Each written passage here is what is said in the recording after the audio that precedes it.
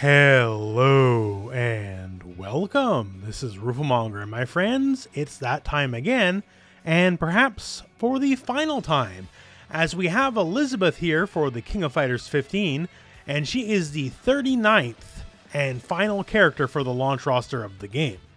So as always, I will give you a complete trailer breakdown, but also let me tell you a little bit about Elisabeth, both her gameplay and what she's all about. And one of the things she's all about, well, is Ash Crimson. She was introduced in the Ash saga and is very much tied to the character. We'll get into it a little bit more in a minute here, but just to let you know. So Elisabeth, Liz, Betty, whatever you want to call her, she's pretty unique as far as King of Fighters characters go. She has a bit of an anti-zoning suite. She's good at punching characters with fireballs, seemingly, but the trailer doubled down on that as well. And cause it's King of Fighters, yes, she has a command grab, at least in the older games. We don't know yet because it's not showing in the trailer here, but she has a command grab and it's a pretty good one and it's a big part of her game plan. If you pegged Elisabeth as kind of like, you know, the hoity-toity European noble archetype, well, you'd be completely correct. She's effectively a French aristocrat, who also is, I guess, a paladin or a cleric, I suppose, as her power is simply the light. And she wields the light to, well, beat your head in. So to get into the story end of things, so Elisabeth made her debut in the King of Fighters 11, the second game in the Ash Crimson saga. She was part of the Rivals team, so herself, Duolon, and Benimaru, against the, in quotes, hero team, which was Ash, Oswald, and Shenwu, because Ash is very much an anti-hero. So why is Elisabeth gunning for Ash Crimson exactly? Well, it's because they're childhood best friends. They were raised together on the same estate in France, and while not related by blood technically, they are effectively brother and sister. After her family's estate was burned down, they were separated and she's never really interacted with him since. Until the King of Fighters 11, as Elisabeth basically hears Ash is on an absolute warpath. I cover these story bits in the Ash Crimson video, so I'll link that at the end of this video, but suffice to say, Ash is kicking ass and taking names. People like the team Sacred Treasures, well, Ash is beating them up and taking their sacred treasures. Elisabeth joins the tournament to find out why Ash is acting the way he is, and if need be, to put him down. She might love him like a little brother, but she's very willing to stop his rampage.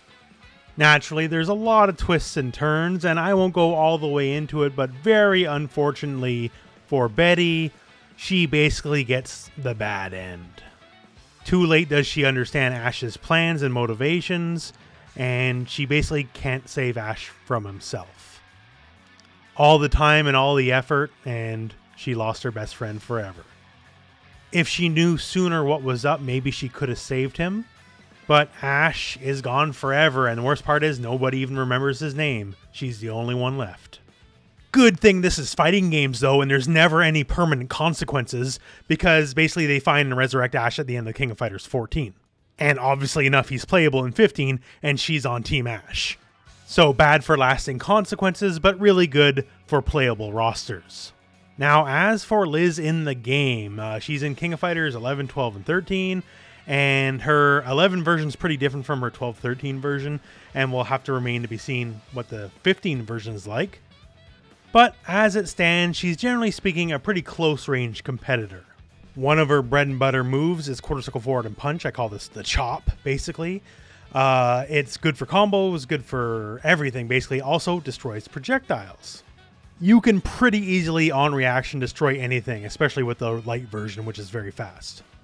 She also has coup de vent, which is basically her rush uppercut. All the names are very, very French. And this is your combo fodder. It's good for juggles. It's everything you need to be, basically. Juggles into itself. You can also juggle after the fact as well. You can end combos and air resets and then basically force a mix-up directly after the fact. That's actually one of her better gameplay features. Get pretty decent combos in the corner, also ending in air resets. Just really good overall. In KOF 13 anyways, because we didn't see it in the trailer for 15, but she has a bunch of command steps. EX version is also very invincible as well. And she's allowed to cancel her command steps directly into special moves, basically giving everything a lot more range and utility. Also, just an easy way to bypass zoning without the risk of a roll. She's also a counter character.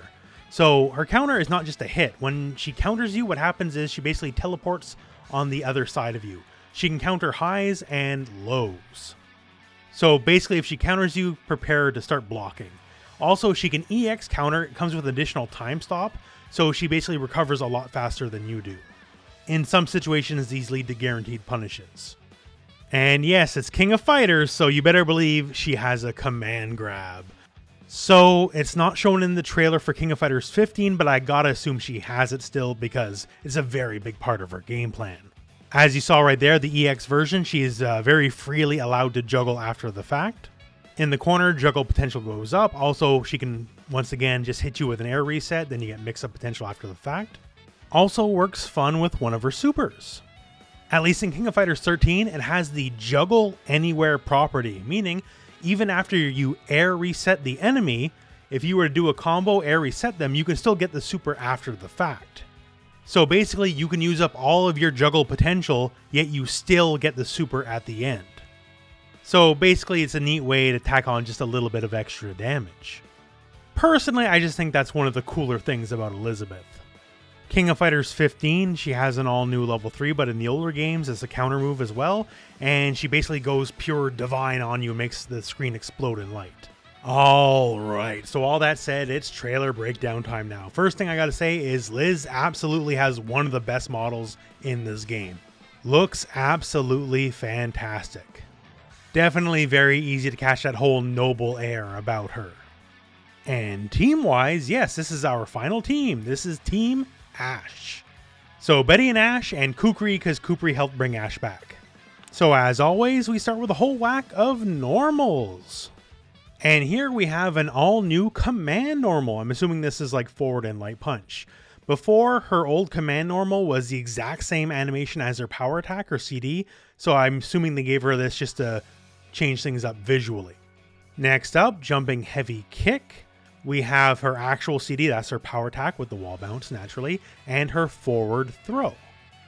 Next, a little story bit here. We have Ash, recently back from not existing, having a grand old time, it would seem, and Betty definitely feeling some way about that. Going forward with the trailer, a very, very big deal, because Elisabeth now has a fireball. She's never ever had any kind of projectile before. So you see Benny basically jumping backwards into it because he's a big dum-dum.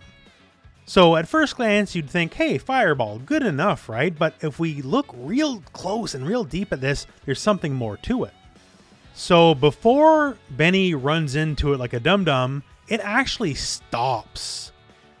So it might not just be the usual shoot the fireball, go across the screen. You might shoot the fireball, then it gets where it's going, and then stops and hangs out. And in a lot of ways, that's a lot better than a more traditional fireball, as then at that point you now own that part of the screen. Ash Crimson has similar style projectiles, so maybe Elisabeth is taking a page from his playbook.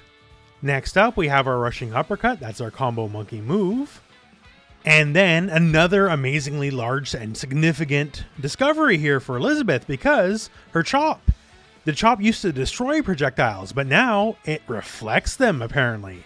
That's definitely a lot better and stronger, and it's not like it's an EX version or anything. She's not glowing. Benny's glowing because he's doing his EX move, but she's not. She already had a good game against projectiles, but now with a reflect instead of just destroying the projectile, that is so much stronger and better. Here we see her counter and the teleport behind, and I think the effect actually looks really badass in this game. That looks super cool. And then after that, we have another version of the chop. I'm assuming the reflect one was a light one. This one perhaps looks like it's the heavy punch version of the move. After this, it's super time. So first up is a level 1 Noble Blanche. This is basically just a big hit super. This is a level 2 Grand Rafale. So this is the one we showcased earlier in the gameplay section. Previously, this move only ever had a level 1 version, so that's pretty cool. Round went on, and now it's combo time. So first here, crouch light kick, stand light kick into the uppercut, close heavy punch into the new command normal, into the chop. Now it's close heavy kick, the new command normal, and then uppercut, another uppercut, EX uppercut, and then followed with a chop. So basically flexing on the combo ability. I don't think this exact combo could have worked in the King of Fighters 13. Close heavy punch again, the new command normal again, EX uppercut, so bigger launch, and then we go into a chomp and directly into a level 1 super move. So just showing some of the juggle options that are available to you. Now next up after this is another very big deal. Her EX counter now works against fireballs. It never did before. If you tried to counter a fireball, you just would have got hit in the face. So this is twofold. One, that means she gets to get in against any fireball, any zoner, whenever she wants to. All she has to do is spend a bar. And then she'll teleport and she's directly on you. And secondly, if you poorly space a fireball, this also means guaranteed punishes for Elisabeth. With this, and considering one of her moves got upgraded to a reflect, this means she is definitely a very anti-zoner character. And in our final sequence, so raw max mode activation, we have a short hop into heavy kick, close heavy punch, command normal, uppercut launch, and then another uppercut, because once again these are very juggle heavy moves, into a chop, and level 1 super, this is our Grand Rafale, we get our hit, and then we have a level 2 Noble Blanche, which looks like it might be able to OTG. It does it very low to the ground anyways. I guess we'll have to see and wait for the game. But it looks like he basically touched the ground at that point. And then Climax Cancel into our all-new level 3. Using her Divine Light powers, creates a big old, well, bow and arrow basically. And she styles on you pretty hard because she shoots you through the heart. And then a beautiful dove comes out the other side. And that's the Elisabeth trailer, and overall, I gotta say, I'm very impressed. She got some very significant buffs for sure. It remains to be seen if she still has her command step and her command grab. There's definitely been a lot of trailers where they didn't show every single move, so we'll have to wait and see on that. Although I don't really see them taking those away from her. The command grab, especially in King of Fighters 13, is a pretty big part of her game plan, so losing it would hurt her pretty bad. And my friends, that's the end of this journey, I guess. This is the 39th and final character trailer before the launch of King of Fighters 15. So if you've been along for the ride the whole time, thank you very much for watching all these trailer breakdowns. It's been very fun doing them. I'm going to be a little sad when they're gone, actually, because they've been a steady rock for me for a very long time. Look forward to the game's releases. I'll have all sorts of content, combos, guides, matches. I don't know. There'll be all sorts of King of Fighters 15 stuff for sure on the channel. So I hope you can look forward to that. I myself very, very much am looking forward to the game's release. It's not too far away now. It's a little less than a month, actually. We do have DLC characters too at some point in the future, right? We got a whole season 1, so there'll be more character trailers eventually, I'm sure. But for now, my friends, that is the end of the video. So, I gotta say, thank you very much for watching. Hope this video has found you well, and go out and play some